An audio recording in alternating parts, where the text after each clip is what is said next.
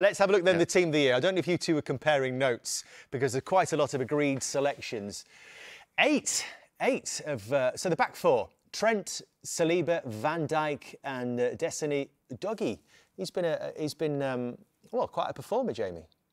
Udogie, yeah, listen, I think he's been fantastic. I think the full-backs, Porro, I nearly put him in. He was close to coming in as well. I think he's been fantastic. And they've just been a huge influence on the Tottenham team. And, yeah, they've won a lot of games, but they've lost a lot of games at times this season. But they've been a brilliant watch. And I think it's just been fascinating watching what Postecoglou's actually done with his full-backs. So, and also I think of the left-backs of a lot of the other teams, if you like, I don't think anyone's really stood out. So, for me, he has been the big standout. So, clearly, Gary, you're happy with your Declan Rice pick as well?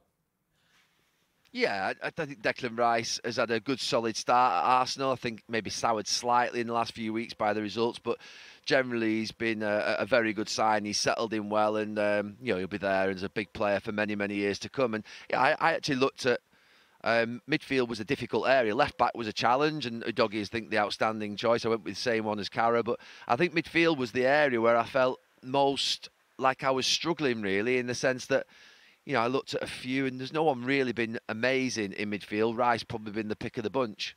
We'll come to the big reveal shortly, but you both agreed on 3 forward players. There's a reason why I'm sort of hedging my bets, because someone's picked an extra forward player. But Salah, Bowen and Son are in both of your teams. So Gary, let's come back to you on Jarrod Bowen.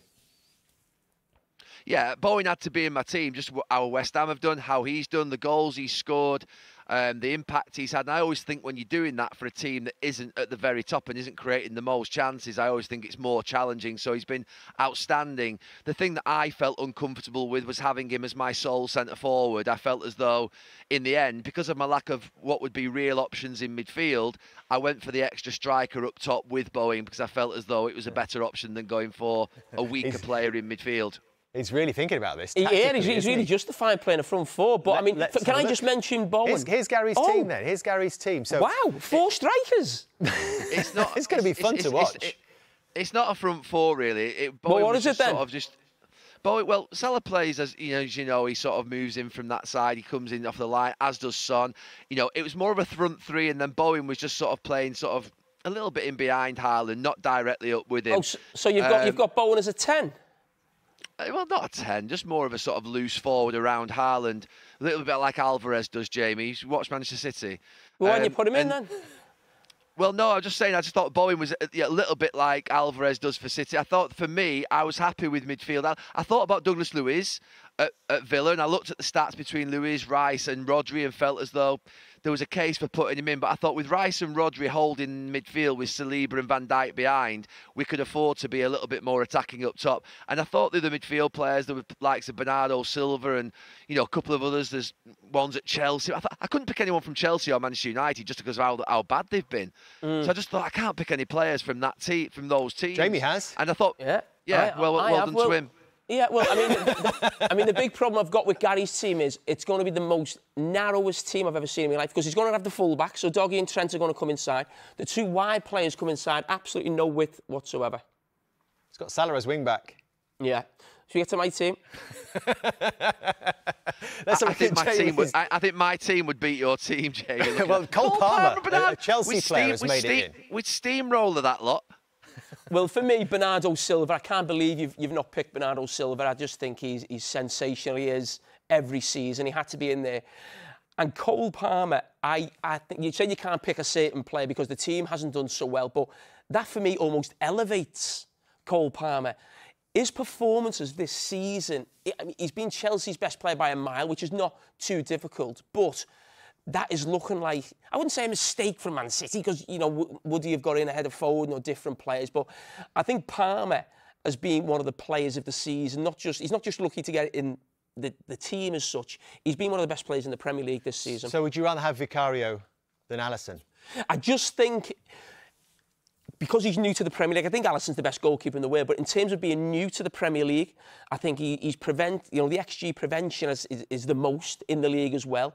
I think he's been brilliant with the high line, coming off his line and helping Spurs with that as well. So for a new keeper to come into the Premier League and perform as well as he's done, that's why he's in. I have to be honest, Gary, I think Jamie was wavering over Mo Salah as well. Was he?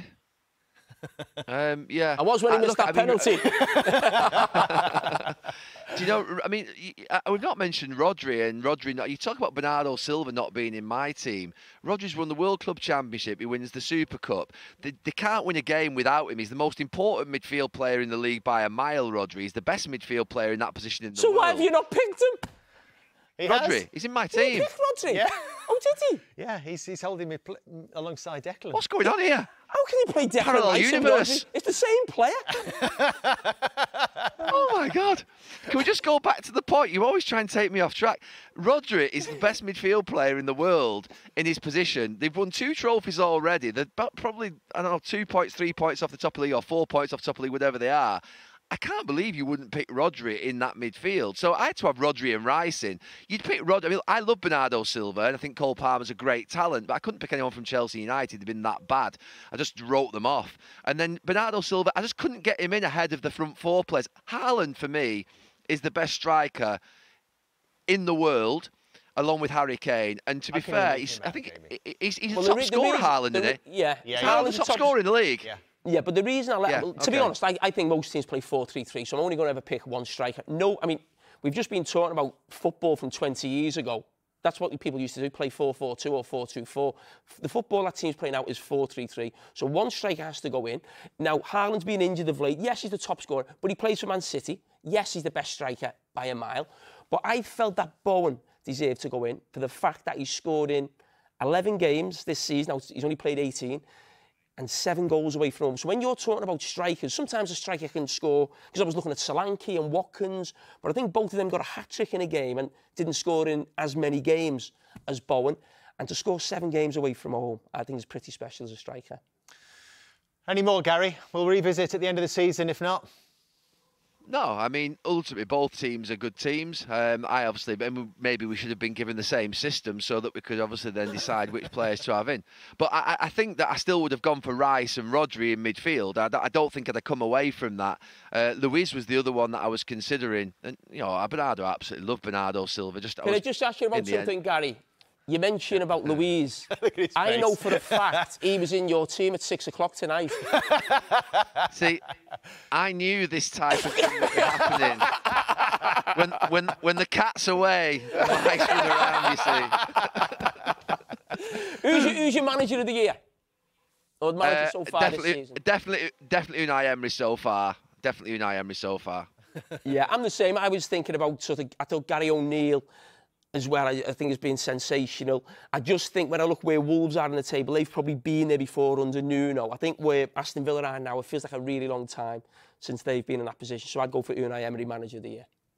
Gary, thank you. 2024 starts as 2023 ended with these two bickering about their team selections. Gary, thank you. Thanks for all your help tonight.